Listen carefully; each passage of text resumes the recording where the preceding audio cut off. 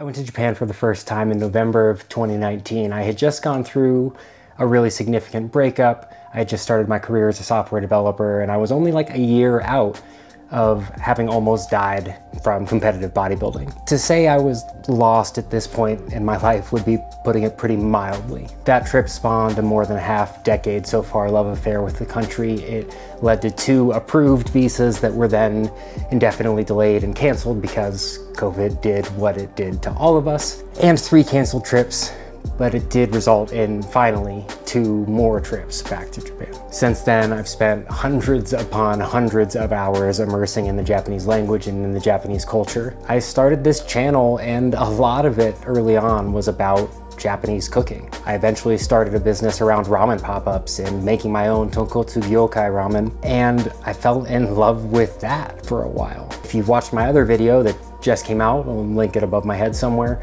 I'm now learning how to draw for the first time, more in the style of anime and manga, and that has given me so much. So needless to say that the experiences I've had in Japan and the friends that I've made there have really profoundly shaped who I am today. So now you're probably wondering about the title of this video, and if it means so much to me, and if I've spent so many years on learning the language, why is it that I have quit, or am quitting, at least for now? Well, we'll get to that in just a second, but first I want to circle back to how that first trip came to be. A very close friend of mine had been watching me grasp at straws to regain a sense of direction in my life because of all the aforementioned chaos that was happening. She took a pilgrimage to Japan every year. She took it upon herself to invite me to come with her for this trip in 2019. Now, up until this point, I had never really left the country before. I had gone to the Bahamas a couple times as a kid, but like before you needed a passport to be able to do it. I didn't have a passport as an adult, and I had no understanding of Japanese at the time. And at that time, I didn't really even have 2 pennies to pinch together. I couldn't have afforded an emergency repair bill of any kind. I had some outstanding medical bills and collections from my heart, and all of that. You know, I didn't even really have enough to get by, let alone a trip across the entire world. But I did have something. I had something really compelling. I had that inner voice, that like Jiminy Cricket intuition that was screaming at me to go, to figure out a way to make it make sense. It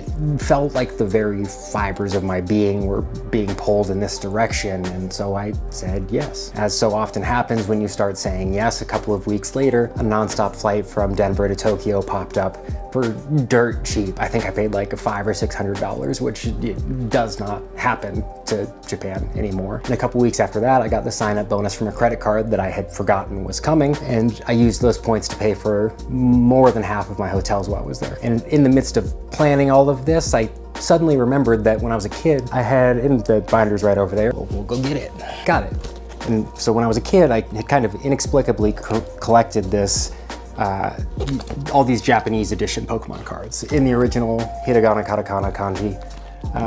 And I didn't know at the time, I had no understanding of the language or really a desire to learn it, but I remembered that I had these, so I got them back from my parents. After having done that, I realized that like in one way, shape, or form, Japan had been a profound part of my life for as long as I could remember, whether it was food or video games or gateway drug anime like Dragon Ball Z. And even to little things like Japanese food was always what I wanted to celebrate after something small like good grades or a play in elementary school or something like this. That first trip poured into my soul. It gave me a new sense of direction. It gave me a sense of purpose and something to look forward to. More than that, though, it showed me a world that I didn't even know existed, one that was so profoundly different from the world that I was used to that I really could barely comprehend it. It inspired me to travel more widely and more deeply since then. That trip in Japan showed me more kindness and hospitality than I had ever experienced. It showed me food and coffee and beverages and experiences that were on a caliber of quality that as an American I really couldn't comprehend. More than anything else though, that first trip sparked a profound desire to become fluent in Japanese. And ultimately, I really wanted to move there. So as soon as I got back, I took the AJAT approach to Japanese, which is all Japanese all the time. It was super popular in kind of like early, I don't want to say early internet, but like a while ago, 10, 15 years ago, something like this. I dove down the rabbit hole. I only listened to Japanese music and I only listened to Japanese podcasts. I listened to NHK News in the morning, and I hired a phenomenal tutor on Italki. Her name is Akari. Akari is awesome. If you're looking for a Japanese tutor still, I highly, highly recommend her. I watched anime and J-dramas with Japanese subtitles instead of English ones, and read manga and devoured Anki decks and did my best to remember all of the kanji using WaniKani, great app, and remember the kanji the Heisek method. And over the last 4-ish years, I've learned a tremendous amount. And if you're in the middle of your Japanese journey or thinking about starting to learn it, I'll link all of these resources in the description below because I really do think they're awesome. I got a lot out of them. So like I said, I've spent about 4 years on Japanese at this point in my life. And I'm nowhere near as good as I could have become over the period of the last 4 years. But I did get pretty far. I've been able to enjoy a lot of native content without needing to look very much up with the original subtitles. I'm able to have conversations with native speakers and really just feel closer to and enjoy Japan in a way that I would be unable to do had I not taken the time to acquire the amount of language that I had. One of the proudest accomplishments in my life so far was actually not this most recent trip, but the trip before that, when someone asked me for the first time, when did you live here? I didn't get a Nihongo Jozu, I got a, your Japanese is actually good enough to like, when were you here? And I'm really, really proud of that. So again, at this point, you're probably asking, why quit? Why are you walking away from this thing that's so important to you? And the answer to that is perhaps just a wee bit philosophical, and if you're new here, most of my videos are. If you like that kind of thing, go check out some of the other ones. Stick around for the ride while we philosophize a little bit. Remember when I said that Japan in many ways feels more like home than America ever did to me? That still remains true, but it also reveals an opportunity for me to face the music, so to speak. Even if Japan feels more like home to me, no matter how hard I tried, no matter how long I were to live there, if I decided to move, and no matter how many times I go to visit, I will never entirely fit in. And that's one thing. That's a known quantity for anyone who's not Japanese who decides to spend time living there. But there's something even a little bit more deep than that for me. For as long as I'm fixated on somewhere else being home, being right, being better in some way, I am incapable of focusing on what I have right in front of me and enjoying that experience for what it is. It's impossible. I could have everything that I've ever wanted. I could have my dream life unfolding in front of me, and some voice in the back of my head would still be saying, yeah, but it's not Japan. It's still not Japan. You still don't live there. You're still not having that life. So the story starts playing. I'd be happier if I moved there. I'd be happier if I were more fluent, or if I spent more time studying, or if I consumed more content in Japanese or had more Japanese friends. I don't need to worry about the life right in front of me. I don't need to do my hobbies. I don't need to take care of the relationships I have. I just need to focus on getting there as soon as I can. That's all of this is what starts playing in my head. And if that happened, then everything would finally be okay and I would be happy. Now, this is, of course, untrue. The novelty and challenge and stimulation that moving to Japan would provide would, for a while, be everything that I ever wanted it to be. And then someday it would just become my life. This actually ended up happening to a very dear friend of mine who did decide to move there. And there's a really big crash that comes with realizing that this dream that you had built up doesn't solve everything. It's not a replacement or a fix. Eventually that just becomes your life too. That can be really difficult to deal with. What I came to realize after my most recent trip was that I had arrived in a very real fork in the road. I felt split in two. I had to make a decision. Watching J-dramas and reading manga and talking to my tutor no longer felt fulfilling or stimulating. It made me feel profoundly sad. And the sadder I got for not being there, not engaging more fully with Japan, the more strained my relationships here became. The more I kind of like resisted the idea of letting go, and I wanted to double down on Japanese and moving there and all of these things. And the more I tried to just cling to that, the worse and worse and worse the things for me here became. So I continued to put other things in my life that I cared deeply about to the side, like this channel, like jujitsu, like playing guitar, like my relationships, my friends, my family, all so that I could prioritize learning Japanese. It became my catch-all excuse for why things in my life didn't feel the way that I wanted them to. I finally realized I could keep pursuing this dream, this idea of a thing that might exist somewhere someday, and really, truly throw away the incredible life I was starting to build here. Or I could shelf Japan and Japanese and focus on what was right here, right now. I ultimately chose the life and the people that were right in front of me. And then I continued to kind of in the background still cling to this idea, and I was forlorn and a little bit depressed and upset for quite a while. This was a profoundly upsetting and difficult time for me, and even more so for the people around me. I had theoretically chosen them in this life. I had canceled my Japanese lessons, I wasn't consuming content anymore, I was just trying to focus on what was here and happening with them, but I wasn't all here. Some part of me was still stuck there. It really actually wasn't until a couple of weeks ago that I really started to truly double down and focus on my life here and on my hobbies and my relationships and my passions.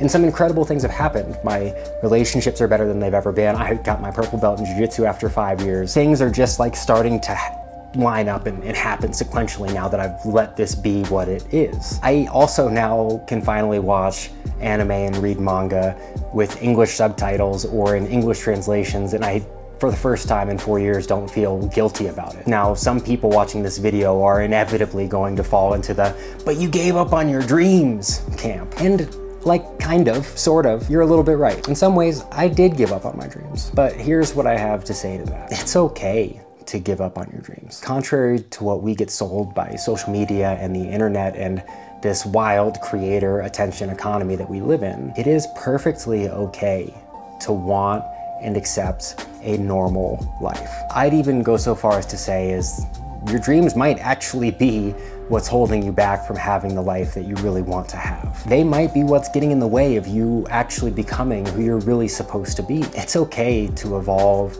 and move on and let go of an idea or a piece of your identity that you clung really tightly to. Maybe that dream became less of a dream and more of a shield to try to protect you from the things in your life that didn't feel right. That's worth considering. It's also completely okay to come back to those dreams someday. For as long as we're still here, it's actually never too late. When I was in Japan over this last Christmas and New Year's, I made a promise to myself that I would never move there until I figured out whatever it was inside of me that caused me to want to run away from the things that were going really well in my life. Because, to use a trite cliche, wherever you go, in fact, there you are. I've only lived in one lease to completion as an adult. I've had 6 jobs in 7 years, and I've mentioned this before, but like, there is a litany of hobbies that just kind of exist in a graveyard that I've given up on or picked up and put down over the years. Yes, to nobody's surprise, I have ADHD, and all of these things, or at least some of these things, could be chalked up as complications of that, but there's something deeper to that. To this. There is something inside of me that feels stability and feels things going well and feels momentum starting to happen that becomes profoundly uncomfortable. So I made a commitment to myself that until I could take that discomfort and allow it to be what it is and continue running forward with momentum for all the things that I actually care about, that I think we all actually care about, like stability, love, peace, contentedness, passions, things that feel valuable to me. Until I could let those be what they are, I wasn't gonna let myself shelf them for the idea of something else anymore. Now, I still firmly believe I'll live in Japan someday. I would look back on my life and feel like I had missed out on something important to me if I didn't take the time to do that. It still feels more like home to me than America does in a lot of ways, and I think it probably always will. I identify much more with the Japanese psyche and way of life than I do with the American one. But it's ultimately become a someday thing that I'm perfectly okay with letting rest until it's actually time. I'm ready to let go of this idea of putting everything else on hold until I arrive at some potential dream destination. I'm not allowing it to become a distraction or a cop-out or the excuse that I use to not pursue the things that are available to me right now. Instead, I'm trying to shift my perspective more to let the things that I love about Japan and Japanese and the culture steer who I am here, steer who I am in my day-to-day. So all that's to say, I'd encourage you to look at the things in your life that might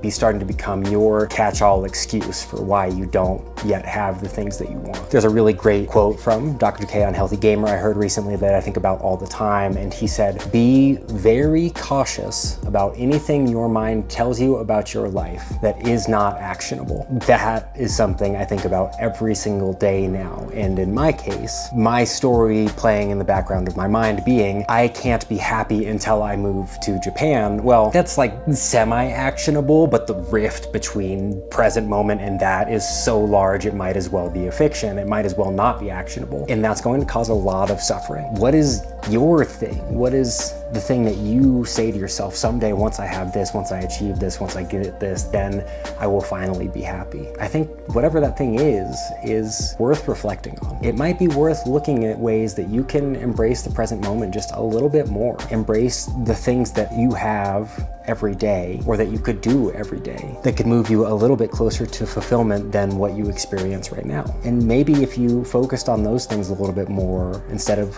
closing the door on them to fantasize about something that could happen someday maybe, I think it's possible that you might end up feeling much better now than you would have ever felt upon realizing this dream. It's also helpful to realize that we are never done. Happiness is not a thing that is attained and then it's fixed and we just hold on to it forever. It's an ephemeral and fleeting feeling that is best found, in my experience, by consistently engaging with things that we enjoy day after day after day. Now, as always, if you've made it this far, it would mean the world to me if you could drop this video a like. I would love to hear in the comments what your thing is, what your excuse is, or what your dream is that you allow to be the thing that holds you back from engaging with life right in front of you right now. I'd also love suggestions for what else you'd like to hear me talk about on this channel. I love to talk about things clearly. Above all though, it would mean the world to me if you could hit that subscribe button so that I can continue to engage with and take the time to make content like this and think about my life a little bit more deeply and present it to all of you in a way that hopefully sparks some additional thought as well. So with that, till next time, folks.